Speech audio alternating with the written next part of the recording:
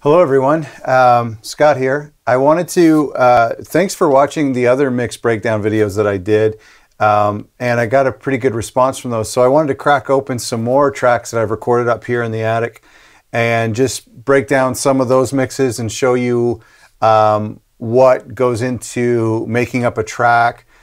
I'm not going to really go in too deeply into the plugins or anything, but it's just cool to look at the different layers that make a song. This song is a song called Reverie from an artist on our label called Fanny Price, and I'll include a link to the track on Spotify in the description. If you have any questions about this, just leave a comment as people do. That helps a lot. Anyway, I want to take you through this track because it's a pretty unique track, and I think it's kind of cool. So the first thing we did was we had an acoustic of this.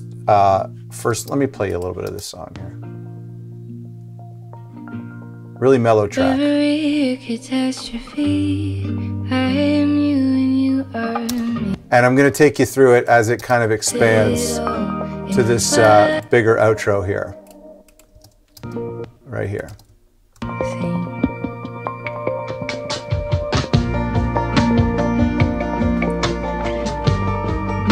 I really dig this song and what happened with it. I want to show you how we went about doing it. So we started with the acoustic, which is just a classical guitar,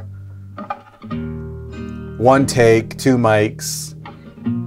There's this warble on it, as you'll hear on all the stuff I do, which is wow control from Good Hurts, and it's doing this like film reel type warble. I put that on everything and on my mix bus. And then add some color too and some tape saturation. Her vocals are similar to how I do other vocals. I'll just show you those real quick. Here's the dry vocal. Reverie, catastrophe. Then my bathroom verb, which is from Real Verb from UAD. Reverie, catastrophe. Really subtle, just a room sound.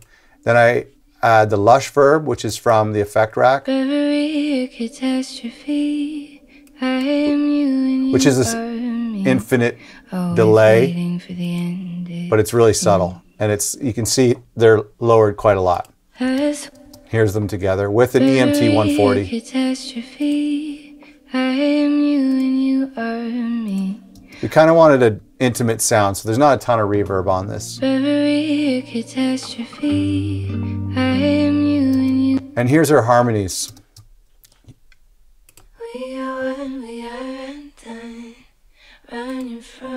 And they're going to that lush verb as well. Here's all the vocals.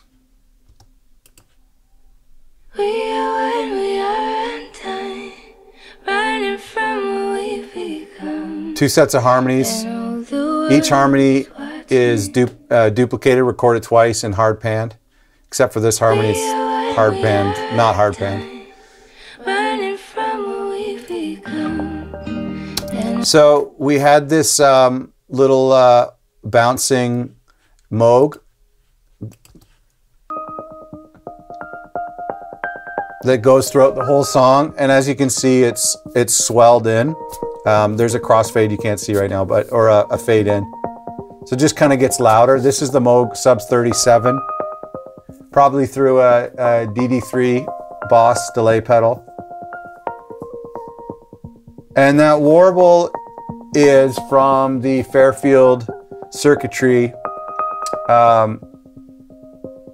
tape saturation pedal. I can't think of it right now.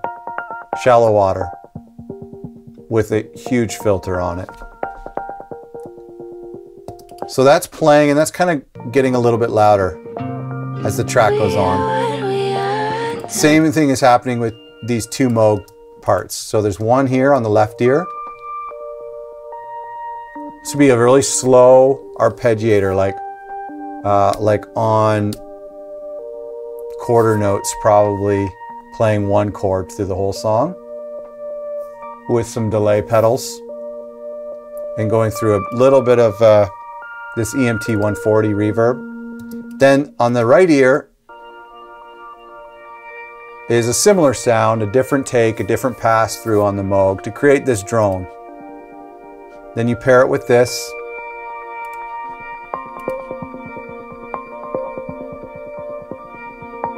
and the acoustic.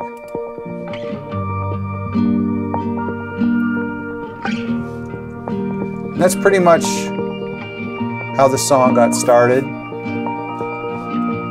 And then I'll show you this big outro. So the first thing that happens is on the bridge, we have a drum beat, which is vocal beats, and it's going through the Boss DD3 or a Memory Boy, I'm not sure. That's it right here.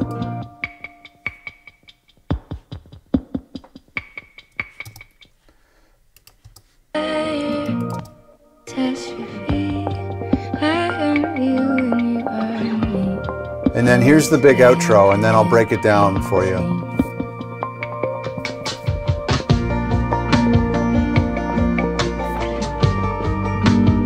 Okay, so first thing you probably noticed is this banjo here. This was a cool thing, so take a listen to the banjo.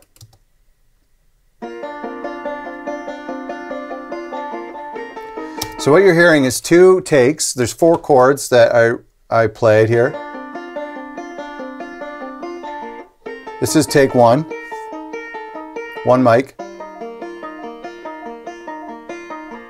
and that's repeated throughout the rest of the song. And then I played it again on the left ear, but this time what I did was I delayed it by an 1/8 note, and it's 100% wet, and so together there's a bit of delay and it adds this ping pong feel.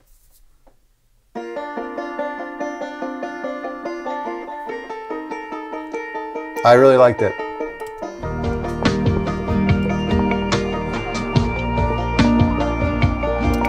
The drums are something that we discovered really early on in the process, and it's a drum loop. That's a fill, and then this is a drum loop that we added we added Echo Boy to. We probably even did this wow control. I bet you this is doing no. There's a lot happening with these drums. I can't remember what we did to them, but there is definitely delay that's giving it that ping pong, and it's changing the beat. The original beat was probably way more minimal. But that was a drum loop, that was a drum sample. Probably from those Converse free drum samples. I always steal from them. Well, they're free. Tambourine with that vocal beat, and 2 shakers.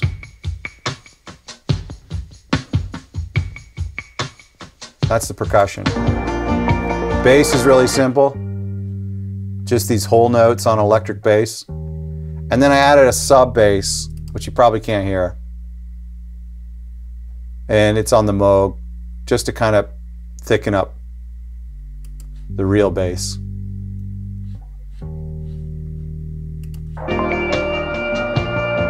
At this point, those Moogs are kind of getting bigger and swelling.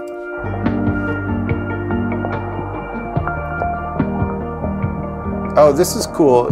Right now, there's on the mix bus, there is a filter freak. And that's what you can see descending here. And it's pulling the frequency back on the outro, which I thought was cool.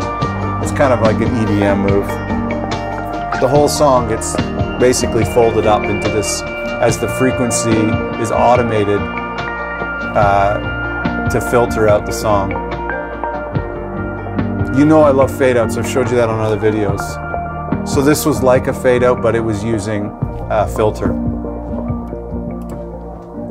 There was one other thing. We added a field recording of a mall at the starting of the outro.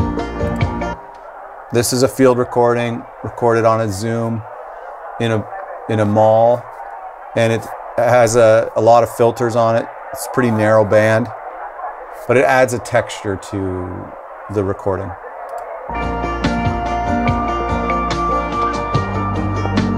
I hope that's everything. Thanks for watching.